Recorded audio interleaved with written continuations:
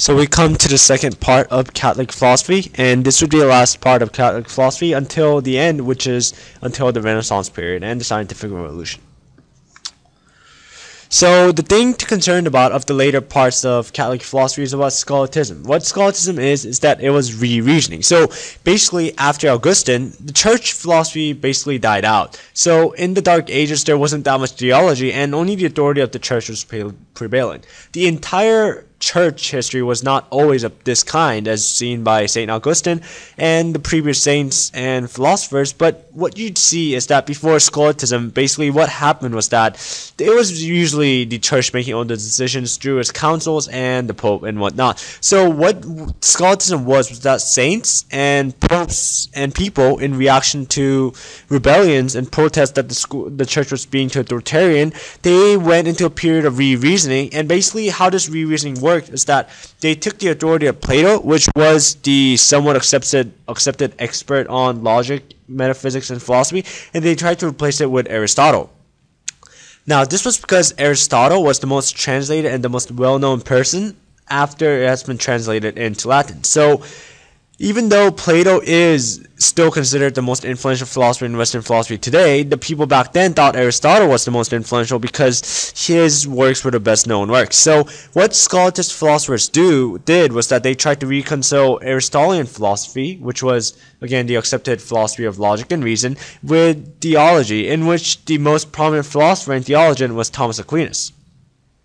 Now, St. Thomas Aquinas is really prominent for many reasons. He's considered one of the most prominent theologians in the period of Catholic Church, and he is considered the most prominent person in scholasticism, no matter who you ask. So he wrote two books, Summa Contra Gentiles and Summa Theology. So the first book, Gentiles, means non-Jews. The first book was addressing people who are not believers, which was a slight contradiction because almost all books written before Aquinas was addressed at theologians and talking to people who were assumed to have the belief in the Catholic Church.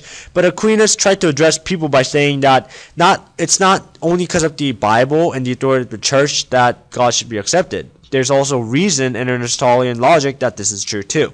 He also wrote Summa Theology, but this is in my opinion, it's a better book than Summa Contra Gentiles and more prominent. But Summa Theology concerns more of the people already assuming to believe in Christ, so we'll focus on Summa Contra Gentiles.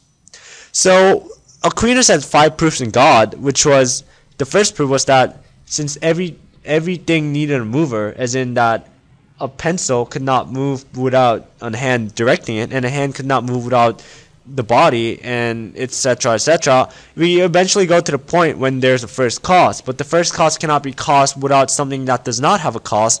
So everything there must be a mover that is independent of all the causes, which is God. The second argument is that everything has a regression, which progresses the next action, which again is similar to the first one in that they also call for God as the first regressor. The third one is that everything needs a source, which is again following the first one that God must be the source.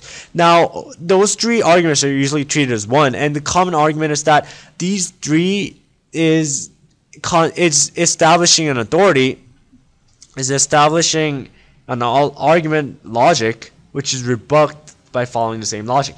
Now, so what this is saying is that because the logic is true, it has to be inherently false. So the common argument is that what Aquinas is doing is that he's not really establishing the proof of God because there's a mover, but what he's doing is simply rebuking the logic that everything must have a first cause.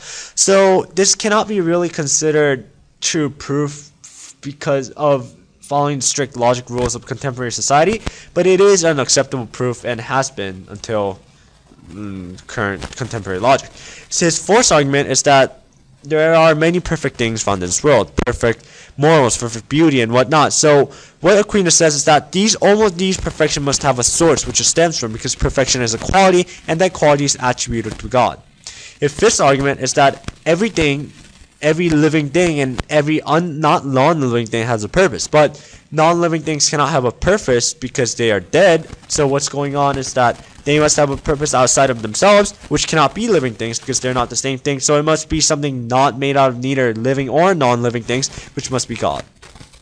The fifth argument is rarely addressed. It's rebuked by contemporary philosophers, and it's not really accepted as a really good argument, nor is the fourth one, because the most argument that goes is Augustine's proof.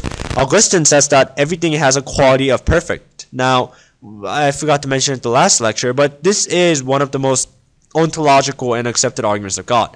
So what Augustine said was that since everything had some kind of quality of perfectness, this could not be imagined unless there is a kind of perfect being that gives this quality of perfectness to those inanimate or animate objects, and that must be God. Now, Aquinas argues against this by saying that there are sources of perfect, but again, this is not very accepted in contemporary or that society in which Aquinas lived. But Aquinas lived. So his Summa Contra Gentilis has 4 books. The first thing about God, mostly of the proof, and he also says this, that God cannot be known as a quality of perfect because it's impossible to know God. It's only possible to know God, to know what God not is. So it is only possible to imagine God as far as we can imagine is negative. He also he talks about souls in his second book, saying that souls are eternal beings, but then they are not. But they are born when we are created. For the third one, he concerns himself with ethical problems, and the fourth one, he talks about theology, which is both not really important as it pertains mostly to Catholicism. The criticism about Saint Thomas Aquinas is this: Aquinas' arguments and proofs, like later theologians, already have a conclusion in which the proofs are simply meant to establish whatever the conclusion is. Now, people right now might say, what's the problem with that? It's not bad to justify your arguments, but in philosophy, as you might be aware, it's not good to justify arguments if you don't have correct proof of it simply because you feel right, and then create arguments designed to support for it. For example, Aquinas says that a marriage between a man and a woman should not be exterminated because a father is better for the children's teachings, because he is more rational, and because he has physical authority over his mother. Now, those two arguments can be easily rebuked by current educators by saying that there's no reason to assume that a man is more rational than a woman, and say that physical authority isn't really good for education of the children.